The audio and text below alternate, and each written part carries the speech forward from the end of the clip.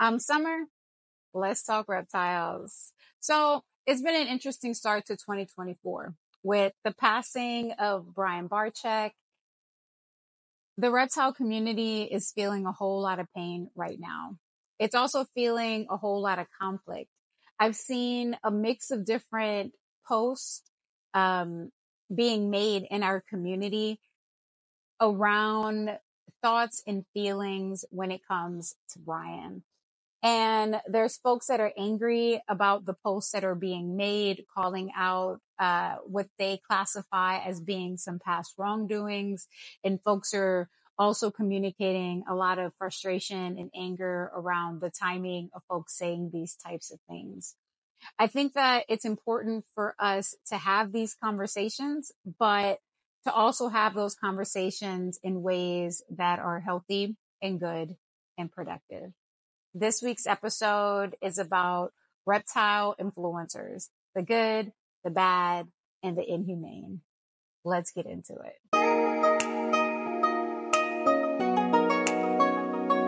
Let's talk reptiles.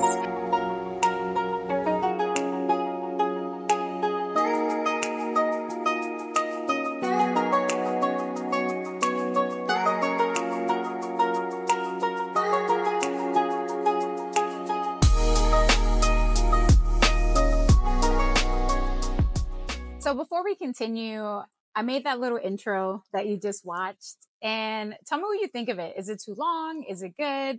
I kind of like it, but I'm also very new to doing all of these types of things. And I kind of timed the intro so that it's shorter than 30 seconds. Sometimes I find for me, when I'm watching a podcast or listening to something, I get a little frustrated at the length of the intros, but yeah. Okay.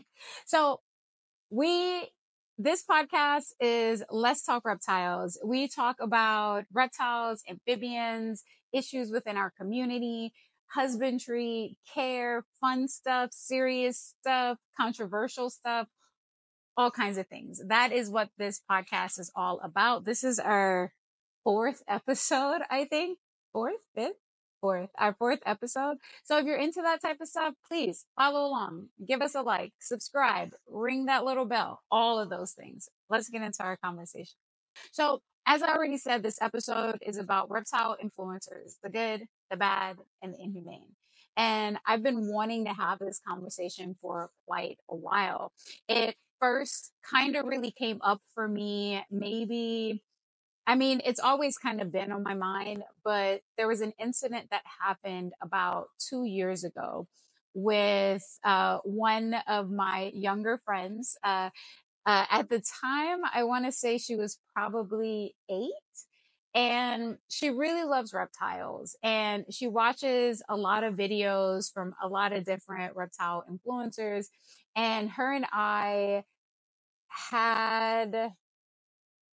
I'm not even sure how to classify it because I didn't have a fight or an argument with my 8-year-old friend. Like, that didn't happen. But I'll tell you the situation. Hey y'all, sorry about the audio. I got a new mic and it sucks. I'm going to get another one. Next episode will be better. So we were talking about snakes and keeping snakes, and she really, really likes snake discovery. She watches a lot of their videos, and she gets really excited about snakes. And so she was talking about snake discovery, keep their snakes in little drawers, as like she was calling them. And so my partner and we were having this conversation with her around like different ways that you can keep snakes.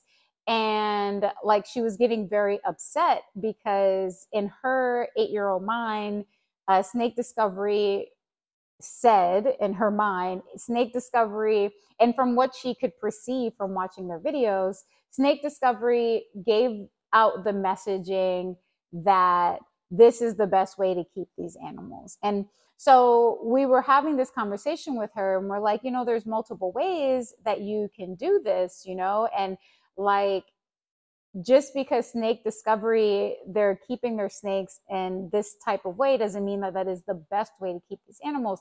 And she got really upset and started having a bit of a meltdown. And she was like, snake discovery. And she like could understand the some of the nuances behind it based on the things that she was saying.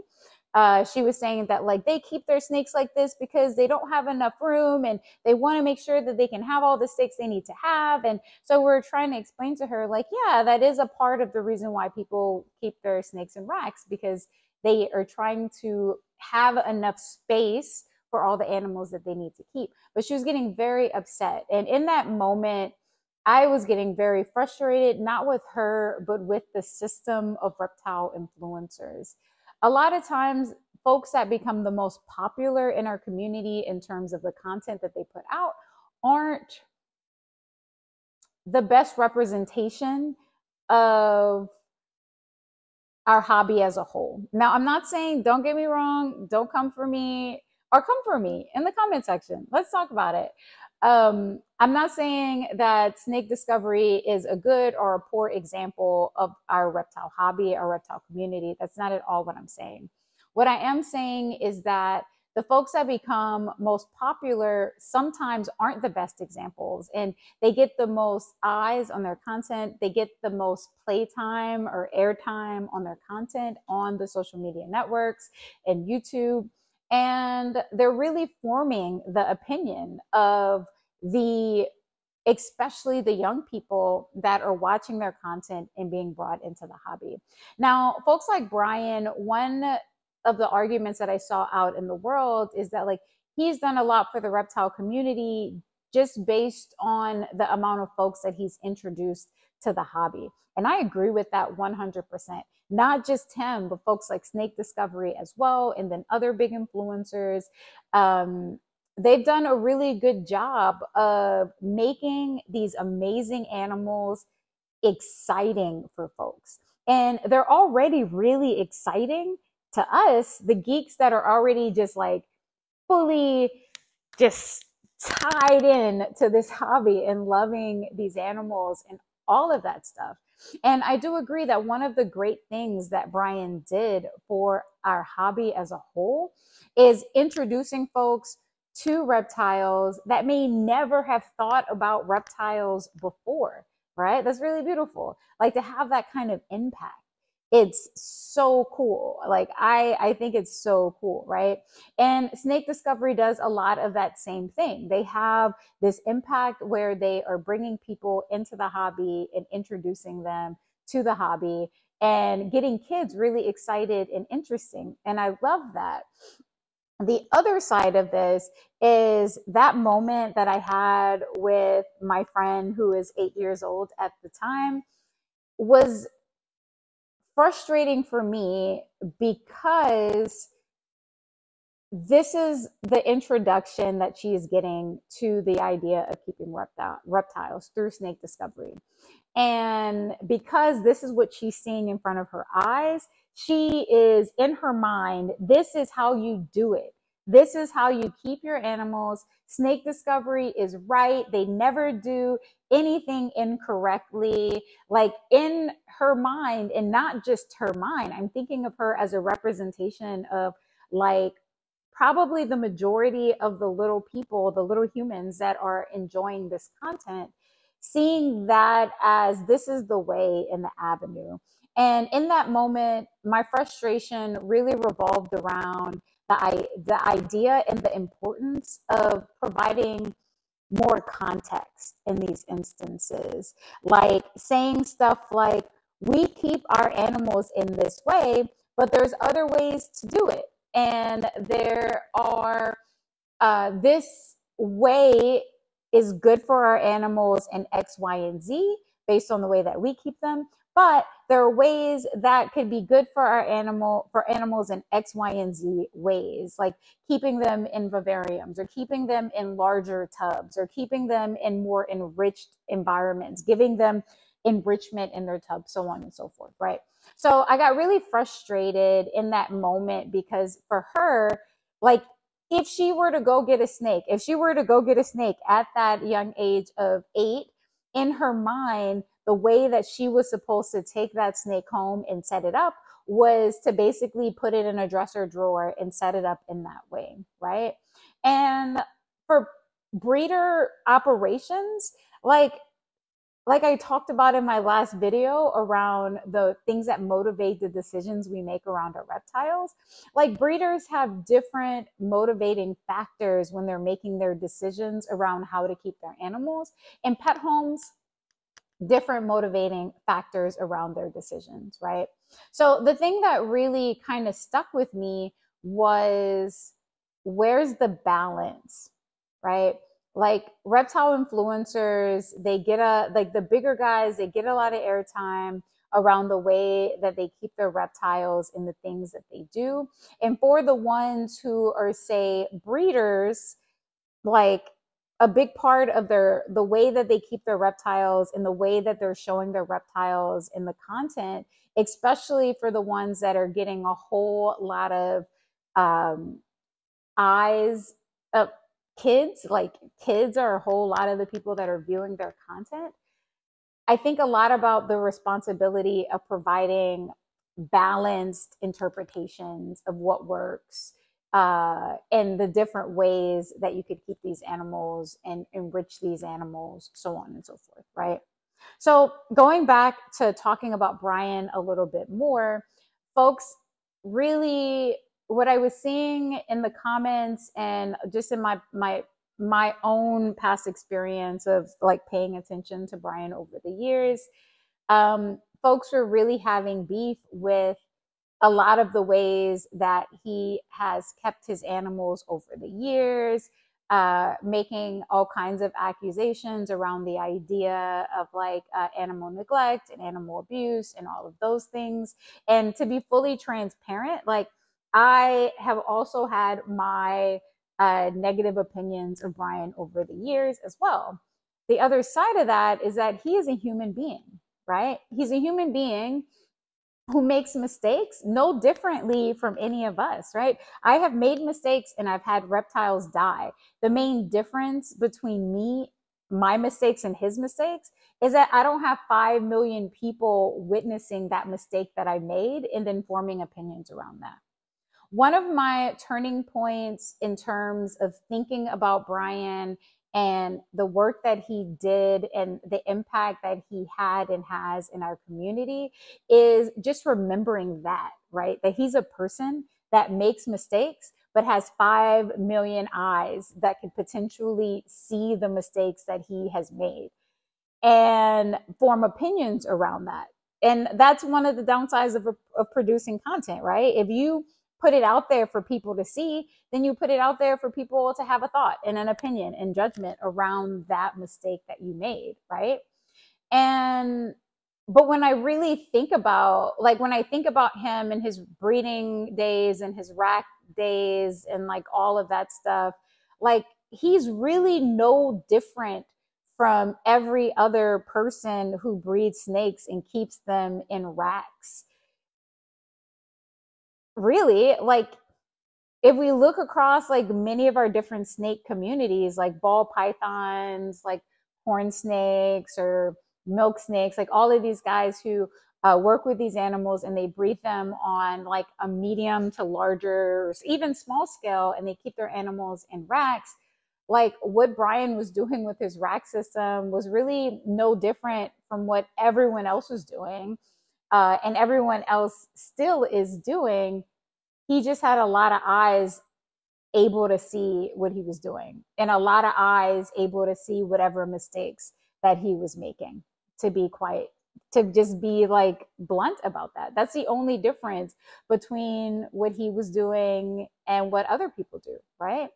And like the idea of persecuting the identity of a whole person based on honestly mistakes that a lot of us have made is, I don't know, it's hard to balance that, right? It's hard to really think about that and like put it into perspective. Now the other side of it, I get it. When you have 5 million plus eyes potentially able to see what you're putting out in the world, and you have the ear of people uh, in a community that's what, like 6 million reptiles, 6 million American households have at least one reptile in it. So when your followership is like 5 million, which is like could potentially be most of the US homes that have reptiles in them.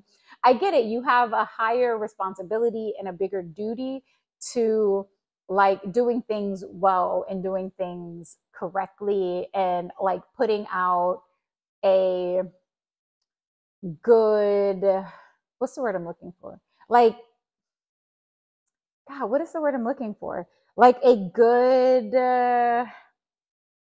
like setting a good example. Like you have a higher responsibility to set a good example in those contexts, right?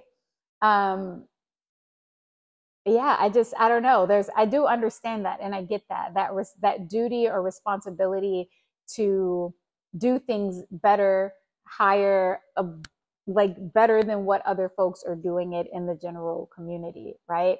And the downside of that is like when we're talking about reptiles, this really is like it's still new. Like this is still like this isn't an old hobby like say fish keeping or something like that. Like fish keeping has been happening for way longer than reptile keeping has, which means there's been a whole lot more time to like learn and advance and tweak and get things right and get things wrong and learn and have animals thrive, have animals die. Like it's been going on a lot longer fish keeping than we have. We're still a baby and we're just starting to get to a place as a hobby where we're getting like actual products that are satisfying needs of our animals outside of the basics of they need a box to live in, a bowl to eat out of. Like we're starting to get actual lighting, like we're starting to get products, like innovation is starting to happen at a more rapid pace in our hobby. Like, and I say that to say that because we are still so fledgling, there's so much room for folks, especially folks that were doing this 20 years ago, 30 years ago, like so much more possibility for things to go poorly, to not be done in the best way that they could be done.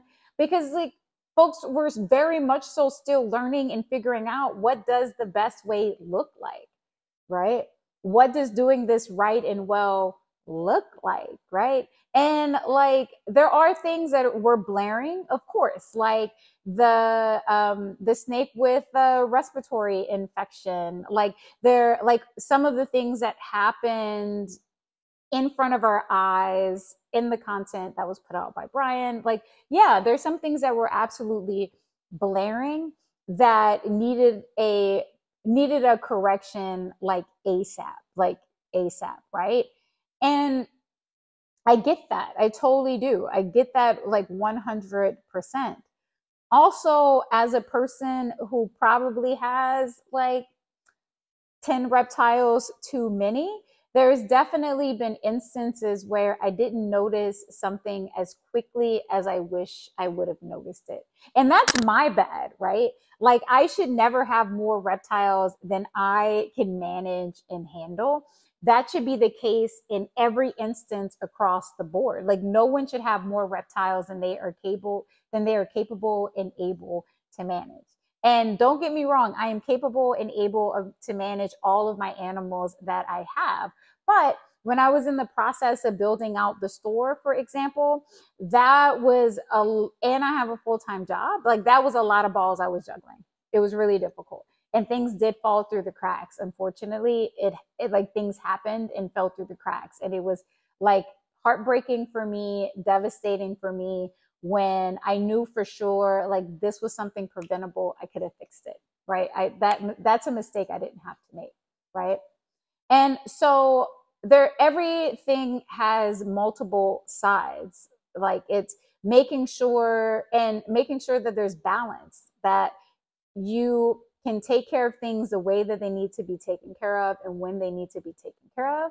And like never forgetting that none of us are robots, that we can't take care of an infinite number of animals. And sometimes folks learn that lesson the hard way. That is a lesson that I've unfortunately learned the hard way. And I'm pretty sure like more than a few handful of us out there and folks watching this video have also learned that lesson the hard way, right? So my question that I put out to all of you and that I often think about for myself is when it comes to like large reptile folks that are putting out content, the things that folks choose to talk about, that they, especially once your platform gets bigger and bigger and bigger, thinking about what is the responsibility and what does that look like, Like we aren't a bunch of like this isn't like, say, a hobby where we're working with inanimate objects, right? Like we're not working with things like, I don't know, collecting Beanie Babies? Is that okay? Cool. We're not. That's where my mind went. It went to Beanie Babies. So we're not collecting Beanie Babies. We are collecting actual living creatures. Like I take issue with the words, like using the terminology collection when referring to our animals, because when I think of a collection of something, I'm thinking inanimate objects, like a collection of cars, a collection of like stamps, a collection of baseball cards. Like I'm not thinking about a living animal, a living breathing creature, sentient creature when I think of like the word collection. And but that's a subject for a whole nother day, right? And so like when it comes to the big reptile influencers, like I do often think about how much are they thinking about the extent of their actual responsibility, right?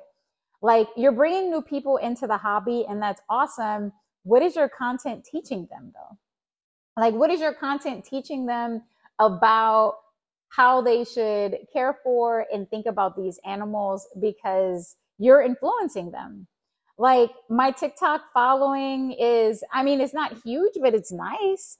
And there are folks on my TikTok who like do what I do, and here like they come to me for information on how to best take care of their animals. A dad brought his son to meet me once at a reptile show. Well, this has happened like multiple times, but this particular instance, a dad brought his son as a surprise to meet me, and his dad said, you know, like he was like, I'll be trying to tell him like, oh man, like you need to do this or do this with your reptile. And he doesn't want to listen to me. And then I'll say, well, what did Summer say? And he'll be like, oh, Summer said I should do it like this and I should do it like that. And the dad was laughing because he's like, man, that's the same thing I just told you. And you don't want to listen to me, but you'll do it if Summer said do it, right? And like that is one of the responsibilities, like being aware of what are you telling these new people, educating these new people about when they come into the hobby, right? Are you just showing, are all your videos just showing you hoarding more and more animals? So then as you bring in people into this hobby, they are like, yeah, man, I just need to hoard. I need to just get as many animals as I can. Pokemon, got to collect them all. Like, is that what your content is educating the people about, like the new ones that you're bringing into the hobby? Are you telling them as they come into the hobby, like, yeah, like the best way to keep your one ball python is inside of like a little sterilite container, and that's like how they should live their whole life? And that's fine if that is what you believe to be true and that's what you want to educate people like to believe. But if it isn't, you need to think about that. Like if I'm bringing in like hundreds of new people into the hobby of reptiles, like is that what I want them to believe is the best way to do this because this is what they're witnessing me doing? Or do I want to make sure I'm giving them a well-rounded perspective on how to do this and what to do, right? And like, I think about that often, you know, like I would love to grow and be like, have like a lot of subscribers and all of that good stuff, you know, and we'll see what happens with time. Uh, and with like my TikTok following, like I do think about that a lot with the content that I put out there because I just want to make sure that like I'm being as well rounded as possible and with the very first thing in the front of my mind always with anything that I post, with the content, any educational things I put out in the world, that I'm centering animal welfare with everything that I say and everything that I put out into the community, right? So there's folks in our community that are like, we're honestly upset by the outpouring of like herodom that Brian was being anointed with in his passing, and folks that were like very upset that he was being compared to Steve Irwin. And that's a I'll touch on that more in a moment, I think. And like there were folks genuinely upset about that because they felt like we as a community are like deifying this person who was problematic when it came to animal care and taking care of their animals, right?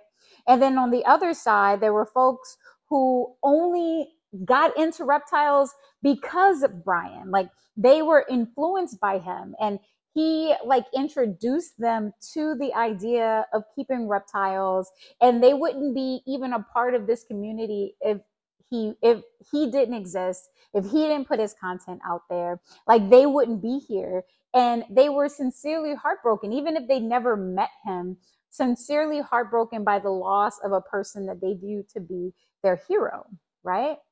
And in my opinion, one doesn't cancel out the other, right?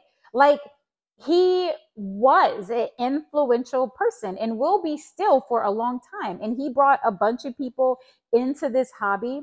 And like that in and of itself, growing the hobby, getting more people interested in the hobby, like having more folks to like advocate for the keeping of these animals, folks, and as those folks grow and develop and educate themselves and learn more, like all of that is good and important and impactful, right?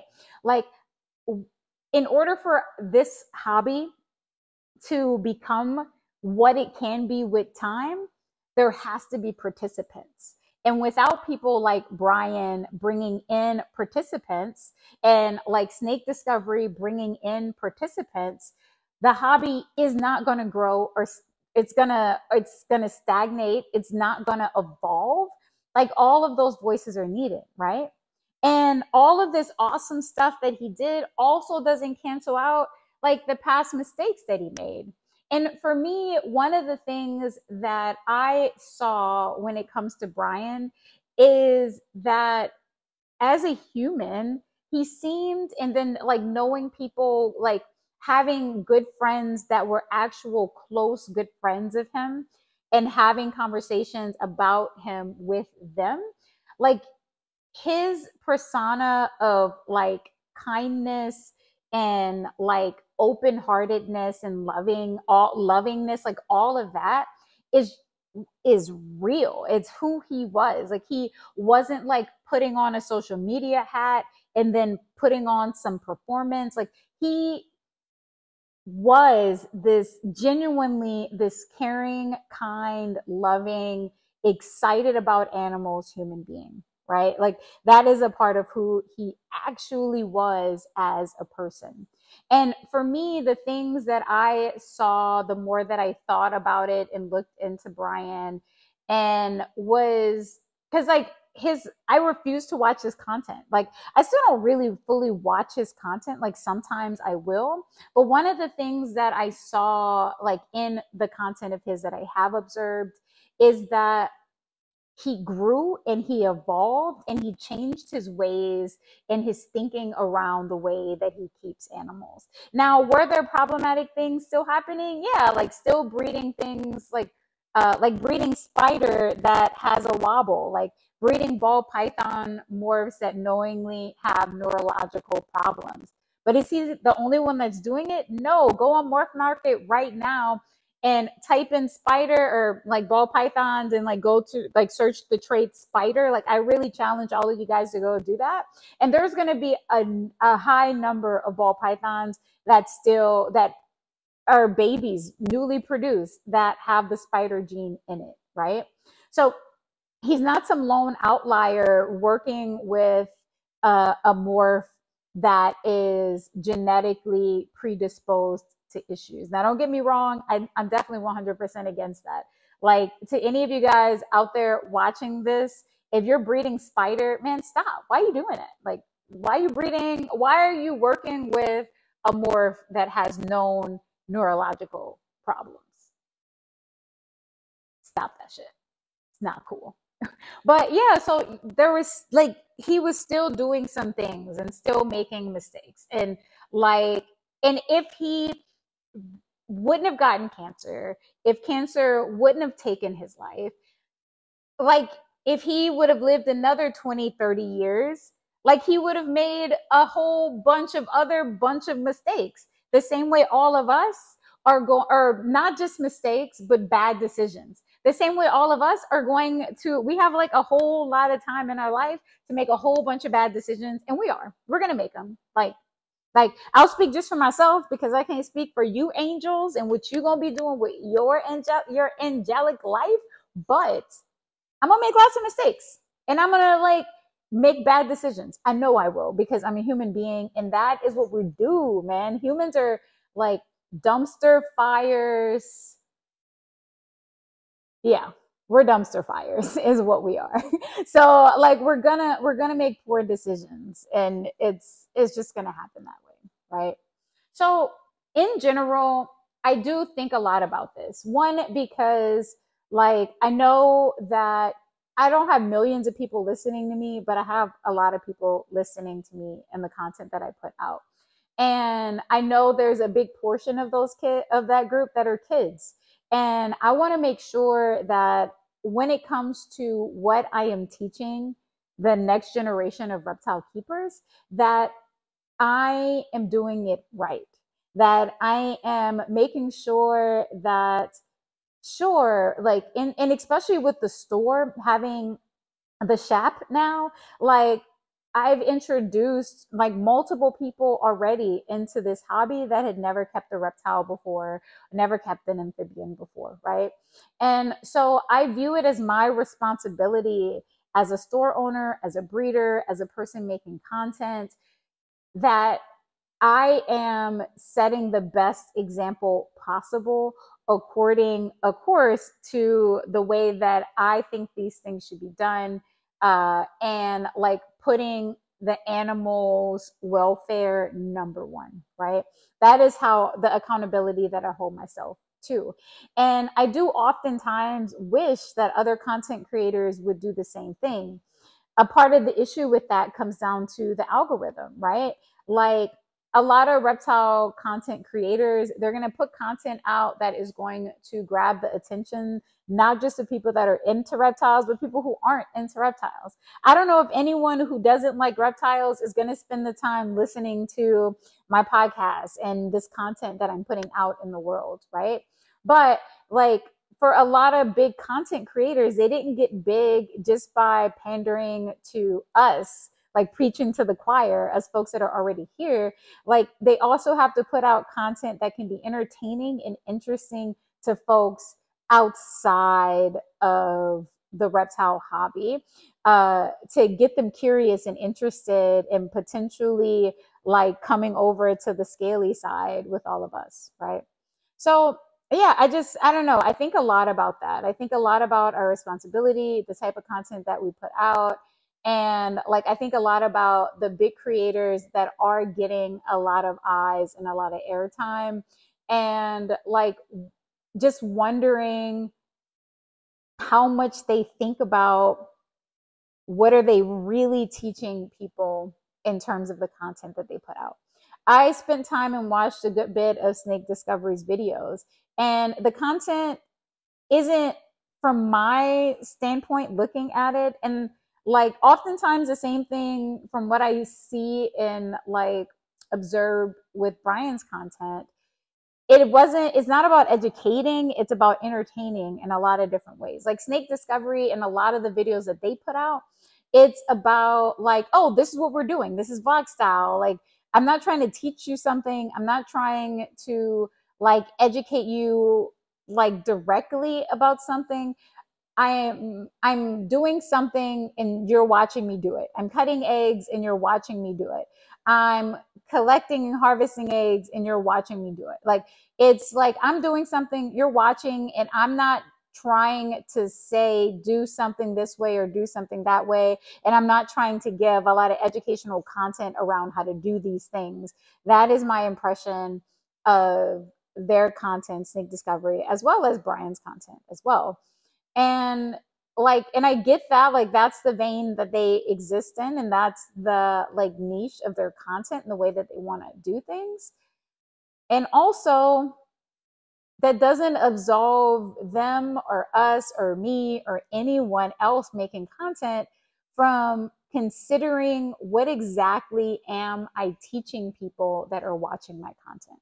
What exactly what message am I leaving out in the world for folks? Like, being intentional, more intentional around what educational thoughts someone may walk away from watching your video with. That's what I got. I'm not sure how this video is going to be received and interpreted. I really would like to have more of this conversation in the comments. If you guys are down to chat about this more, I am. This video is not in any way meant to be a basher about Brian in any way, shape, or form, because like, I don't feel negatively about Brian in that way. I don't feel negatively about Brian in that way. I don't feel positively about Brian in that way. Like, I have very middle of the road feelings when it comes to like his content, and I do feel a lot of appreciation about like the way that he was able to introduce a lot of new people to these animals. And like, touching back on the Steve Irwin thing, it's interesting to me, because what I think happens over time is that the longer that a person's been dead, the more possible it becomes for folks to see them as a whole person, right? Like, see all the different nuances. And a lot of folks were saying, like, whenever someone posted something about what they perceived as Brian's past wrongdoings, people were like, this is not the time for this. This is not the time for this. Like, and like, I get it. I understand why they posted it. And then I also understand why people were saying this is not the time for this type of stuff while people are hurting and grieving and sad. And when I think about Steve Irwin, like, he is like deified in our community, right? And he made a big impact, played a big role in introducing all of these like lesser loved and unloved creatures to people. People also readily acknowledge today that Steve Irwin was also problematic in a lot of ways. That a lot of the things that he did and said, the way that he sensationalized these animals, the way that he sensationalized the idea of like getting bit, not getting bit, like in some ways, like, and look, don't come for me, but that's some of the stuff that Jay Brewer does. And I got no love for that guy, you know? And so there was a lot of sensationalism that went with Steve Irwin's content. I also understand why, because he was real early days and really trying to make these things, these animals, interesting to people who probably never ever even thought about reptiles before. And a much smaller segment of society was thinking about reptiles than today. And so I understand why things were so sensationalized in the way that he did things, and his content and all of that stuff, you know? And so, but now today, after he's been dead for such a long time, folks are able to see both sides, and they can understand the positive impacts he had and not ignore the negative uh behavior that he also had, right? And I think with time, like, that balance will also come with Brian, and it won't make it in a way where people are like actually, like, that he was a pretty shit human. I don't think that's going to happen. I don't think that was true. I don't think he was a shit human being. I think, from what I can see and tell, that he was actually a good human being, and like really generous, and like a lot of different things, you know? And like any other people, like, someone, like all of us have made somebody mad in some kind of way at some point. All of us have screwed over someone in some kind of way at some point, in some, like, it's all happened, you know, like that is just all a part of human nature, human behavior, things that come when you're living, right? And so I think with time, a similar phenomena where like Irwin was deified, and he's still deified to a certain extent with certain groups of people and with certain sects, like conversations and all of that stuff.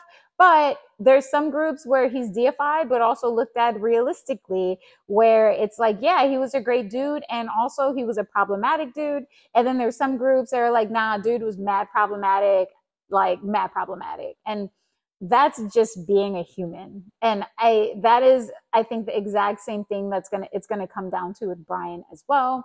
It's gonna be like, yeah, deity, no wrong. Some people are like, yeah, dude did some good stuff, dude did some bad stuff. And then some people are gonna be like, nah, dude, bad stuff, don't rock with him at all. And that's just life. All right.